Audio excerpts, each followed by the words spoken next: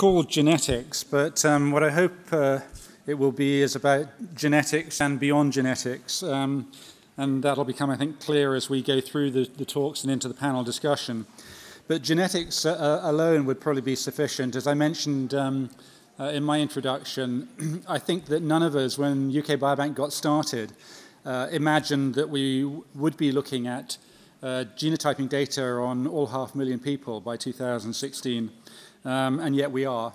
The people who've been really fundamental to ensuring that the genetic data that we will have will be high quality is not only the company Affymetrix that did the genotyping, but particularly the group at the Wellcome Trust Centre for Human Genetics in Oxford, who are going to kick off by talking about the genotyping and the QC and also the imputation. Colin Freeman's been very heavily involved in the QC work, but Clare Bycroft and then Jonathan Marchini are going to talk about the genotyping and imputation. So over to you.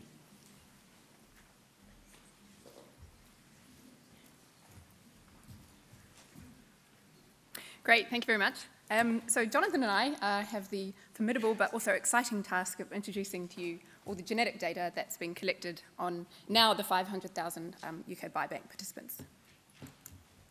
So to start off with some basics, the human genome is around 3 billion bases long. We all inherit one copy from our father and one copy from our mother. Now there are some positions on the genome that the base can actually vary within an individual but also across individuals. And these are known as single nucleotide polymorphisms, or SNPs. And in all of the UK Biobank, or almost all of the UK Biobank participants, we measure genotypes. That is the pair of alleles that they carry at 800,000 of these SNPs along the genome. Now these SNPs, there are many of them, there are more than 800,000 on the genome, but we have selected, a panel of experts have selected a set of SNPs that are relevant for capturing variation that's likely to be important for health and disease. But we also capture SNPs that are useful and important for being able to infer other parts of variation in the genome that we don't measure directly, and that's what Jonathan's going to talk about. So Colin Freeman and I have been involved in making sure that the genetic data that you guys get to use is of high quality. Our general strategy was to make sure that we identified SNPs and samples that we had lots of evidence that there was something wrong with them, and I can reassure you that this is a small portion of the data. And our other aim was to provide enough information to researchers so that they could apply QC that was relevant to their particular research question. And part of that is to provide genetic information about properties of the samples, that is the individuals on whom we have genetic data that are useful in general for the research community, and that's what I'm going to focus on today. One of the quite exciting things and striking things about the UK Biobank cohort is its genetic diversity. On the right-hand side, I show here the numbers and proportions of individuals and how they self-report their genetic or their ethnic background. And as you can see, many people self-report as being British, but many, in fact, all of the continents are represented in this data set. And on the left, I'm showing you what the genetic data, that is the genotypes, tell us about genetic ancestry. So on this plot, each individual is positioned according to a continuous measure of genetic ancestry by just using their genotypes. And they're coloured according to their self-reported ethnicity. And you can see that on the right-hand side, individuals who carry alleles, they have genotypes that are at higher frequencies in Africa, appear on the right-hand side of the plot, and those who have more European-like ancestry appear on the left-hand side. And as you can see, there are many, many individuals who are of mixed ancestry, and this is why we provide a continuous measure of genetic ancestry, as it tends to be more precise than the self-reported ethnic background. And this is really interesting in itself, but actually really important to understand and be aware of when using the genetic data. And we've had to adjust some of the standard quality control metrics in order to account for this. And we provide a multi-dimensional and continuous measure of genetic ancestry for researchers to be able to properly adjust for ancestry in something like a genome-wide association study.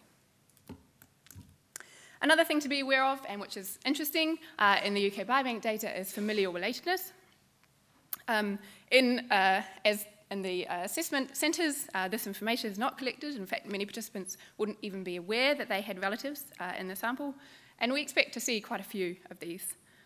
And in order to infer relatedness, we have to compare every single pair of individuals, and as you can imagine, that is a large number, so we have done this on behalf of the research community, and we report a measure of genetic similarity called the kinship coefficient for any pair of individuals who are cousins or closer.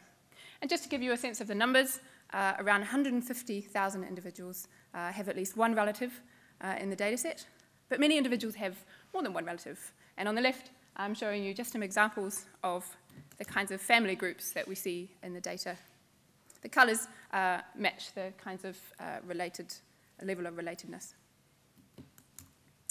Finally, before I pass over to Jonathan, one of the main reasons that all of this genetic data has been collected is so that we can better understand the link between genotype and phenotype. And height is a really good example for us to conduct a genome-wide association study for the purposes of making sure that our QC has done what we expect it to do. What I'm showing here is a Manhattan plot. If you know what this is, great, but if you don't, I'll explain.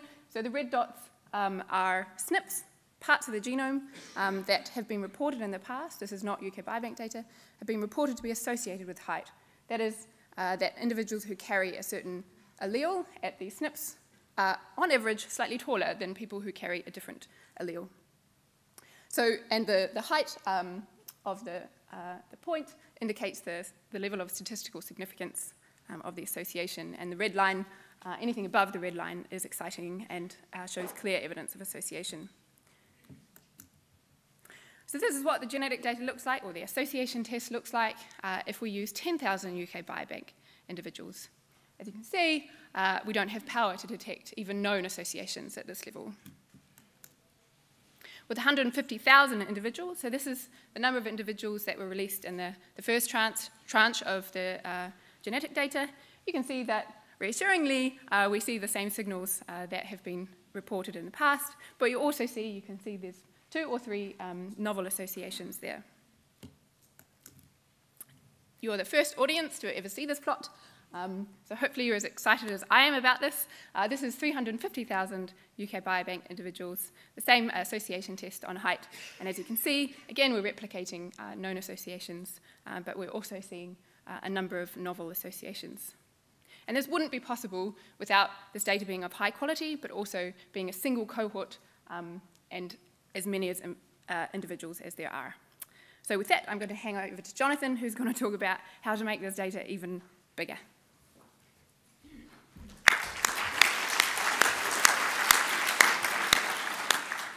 Okay, thank you, Claire. So my role in the project has been to work on ways of enhancing the UK Biobank genetic data set. So as Claire said, we've collected approximately 800,000 positions of the genome, data at 800,000 positions of the genome. But the genome is much larger than that. The genome has 3.2 billion positions. Now, many of those don't vary at all between us, but many millions could be relevant to the human diseases that we're interested in studying. So the question really is, can we improve upon the 800,000 positions? What can we say about these other many millions of positions that exist? So here's a representation of the data that we have.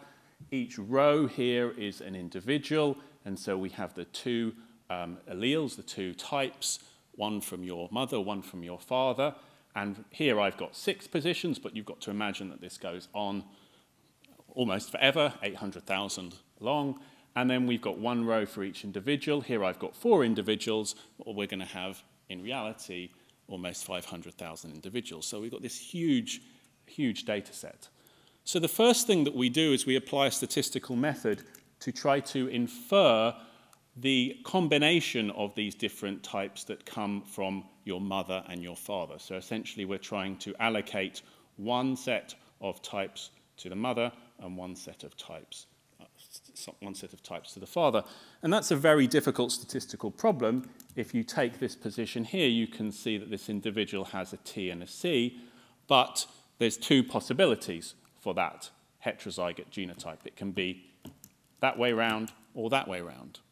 And of course, there are lots of these positions all across the genome. So for each of these heterozygote genotypes, I have to make a decision which way round it is. Did it come from the mother or did it come from the father? So I've got this lots and lots of binary decisions. And in fact, there are more possible solutions to this problem than there are atoms in the universe. In fact, many, many more times. So it's quite a hard statistical problem. We've been working on this for many years. And we've got it to the point, using the UK Biobank dataset, essentially because it's so large, that we can estimate these haplotypes almost perfectly across whole chromosomes. So once we have done that step, we've aligned all of these alleles according to whether they're paternally or maternally inherited. And then we combine the data set with other larger data sets, such as that from the Haplotype Reference Consortium in the UK 10K project. And when I mean larger, I don't mean in terms of numbers individuals, I mean in terms of numbers of the SNP positions in the database. So you can see this data set is much denser in terms of the positions that are measured. And so once we have this reference data set and the UK Biobank data set, we look for matches in the sequence. We look for regions of the genome which match between the UK Biobank individuals and the reference individuals. And once we find a match, we can then copy down the alleles in that reference database and fill in all of the gaps. Okay? This is known as imputation. We do this on all individuals across the whole genome, and essentially then we end up with a data set like this, where we found lots of matches between the UK Biobank individuals, the individuals in the reference database, and we get a much denser and richer resource for all of the researchers who want to link genetics to all of the phenotypic and environmental information. We can do that very accurately, and we've got the speed of this down to around 10 minutes per sample. So that's negligible when you compare it to the amount of time it takes to, say, for example, image somebody. And essentially it's for free. You get that essentially without no real extra cost. And so in summary, we start off with the data set which has 800,000 positions in the genome, and we can increase that 100-fold to around 800 million. And so the final release of the genetic data will have around 80 million variants in it. So some of you will be interested in the timelines for this. So as you'll know, in May last year, we released genetic data on 150,000 individuals. QC genotypes and QC information and imputed genotypes will be available. And we're working right now on the final release, scheduled for the fourth quarter of this year, which will be all of the individuals, again with the QC genotypes, QC information, imputed genotypes, and the raw unQC'd genotypes. So there's lots of people to thank here. This has been a big collaboration between Peter Donnelly's group and lots of people in the Wellcome Trust Centre in Oxford, my own group in the Department of Statistics in Oxford, Affymetrix and UK Biobank, and of course a large group of people who worked on the array design.